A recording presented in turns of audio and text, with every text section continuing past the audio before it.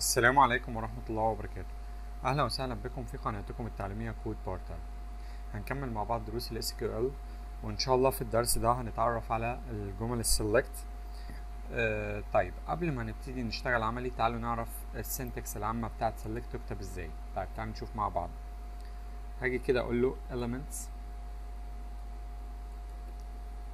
of select statement. طيب تعالوا نعمل تيبل كده.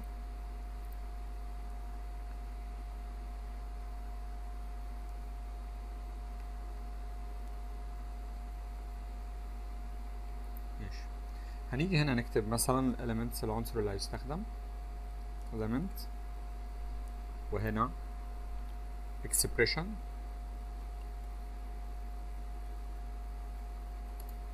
وهنا الرول بتاعه.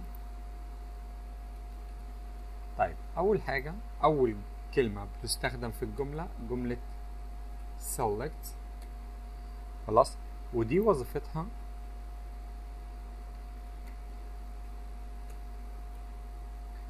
select of a select statement، اسمها select أو select of a statement أو select source وخلاص.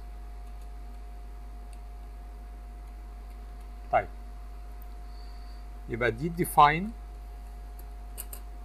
which columns to return. خلاص، يعني انا هنا بحدد الكولم اللي هيرجع لي. نقلل كده عشان خاطر بحدد الكولم اللي هيرجع لي عن طريق جملة select. طيب تاني كلمة عندنا بعد select بتيجي كلمة from، خلاص، ودي table source بتحدد لي التيبل، table source، خلاص، ووظيفتها ان هي بتديفاين table to query اللي هيتعمل عليه query. طيب بيجي التعرف بعدها في الترتيب كلمة where، ودي خاصة بالكونديشن، دي اللي أنا بعمل بيها الكونديشن. نكتب فيها مثلا search condition، بتبحث عن طريق condition، وهنا هنقول له filters row using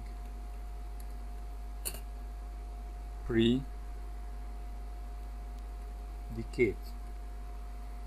طيب بيجي بعد where group by. group by دي بتعمل لي group list، خلاص، اللي هي arranges rows by groups. طيب بيجي في الترتيب بعد group by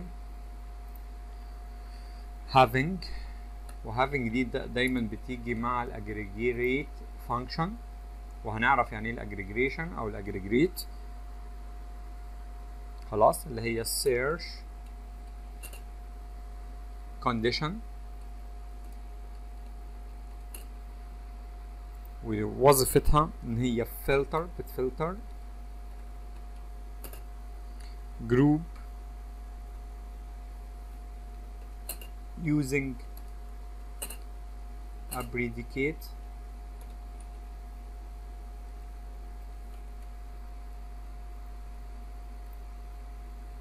طيب اخر حاجة بقى بتيجي في الترتيب اللي هي الاوردر باي، تختلف عن الجروب باي. الاوردر باي اللي هي اوردر باي ليست، اوردر باي ليست، ووظيفتها ان هي sorts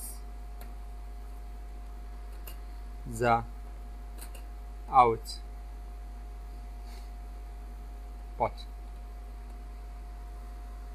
ماشي كده يا شباب. يبقى select from where group by having order، ده الترتيب. لما نيجي نكتب جملة وهنستخدم، طبعا مش شرط ان احنا نكتب ده كله، بس لو نفترض ان احنا هنستخدم ده كله يبقى ده الترتيب بتاعهم select from where group by having order by.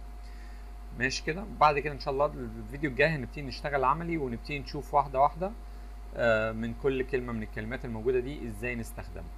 والسلام عليكم ورحمة الله وبركاته.